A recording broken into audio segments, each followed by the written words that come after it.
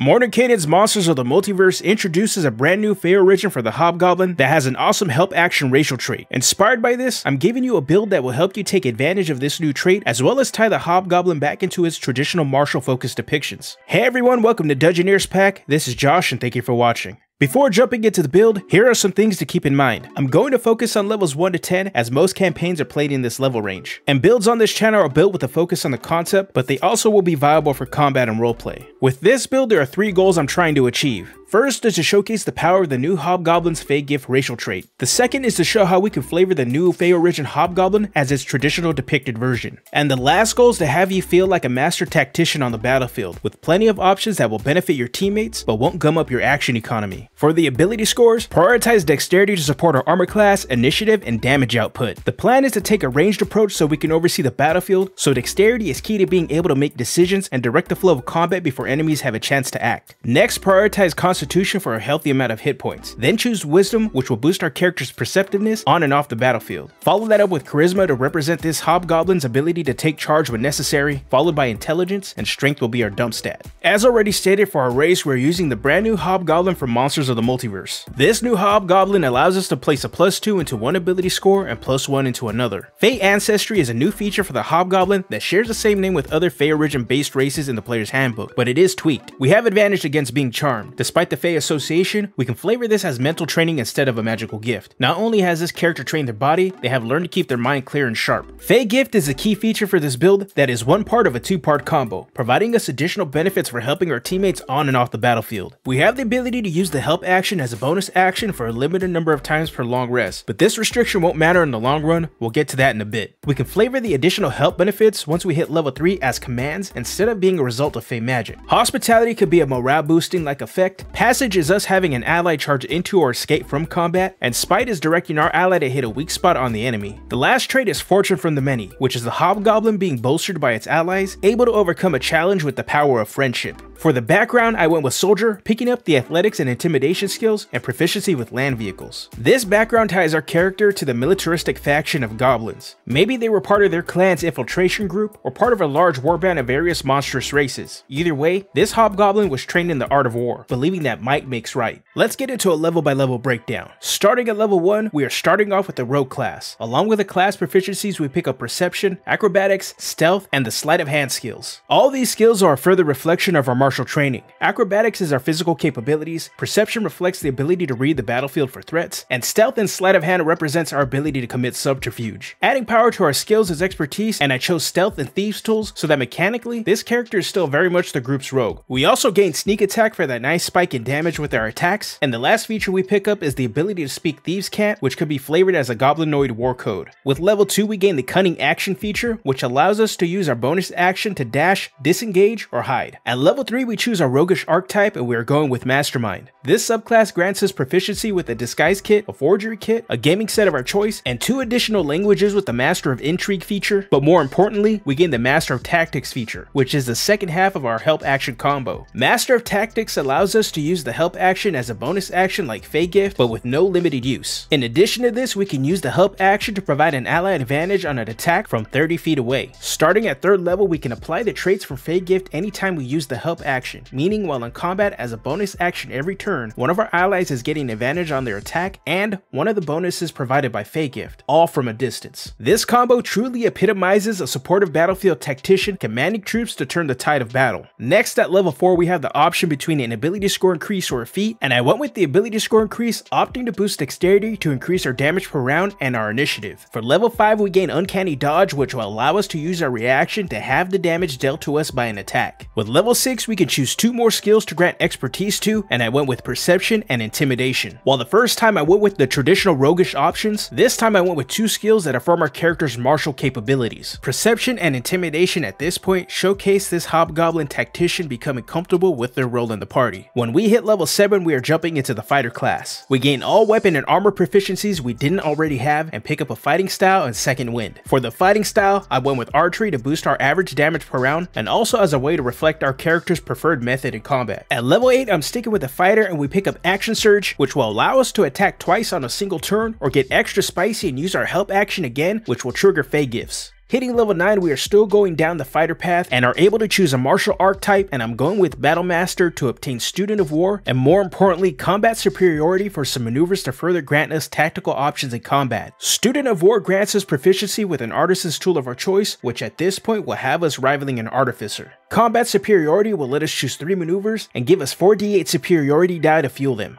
I went with Distracting Strike to give an ally advantage on the next attack made on the target we hit, Maneuvering Attack to move our allies into or out of combat, and Trip Attack to potentially drop an enemy prone so that our melee allies can wail on them with advantage before they stand back up. The great thing about all these options is that they don't use your bonus action and instead can be used when just taking the attack action. And finally, for level 10, we finished this build off with another level in the fighter to pick up an ability score increase or a feat, and I went with the feat choosing Sharpshooter to add more power behind our single attack. The archery fighting style comes into play, helping to mitigate the hit to our accuracy for the extra damage provided by the feat. Now let's take a look at our pros and cons. For our pros, with the number of tools and our expertise in stealth and perception, we are an amazing scout and dungeoneer for the party. There's no trap we can't find and disarm, or no door we can't unlock. The last pro is that we have an incredible amount of options to benefit our teammates in combat. With a combination of the help action, bonuses, and maneuvers, we are the closest thing to a warlord in 5th edition. Now for our cons. Due to our big dip into the fighter class, our damage progression for sneak attack is stunted.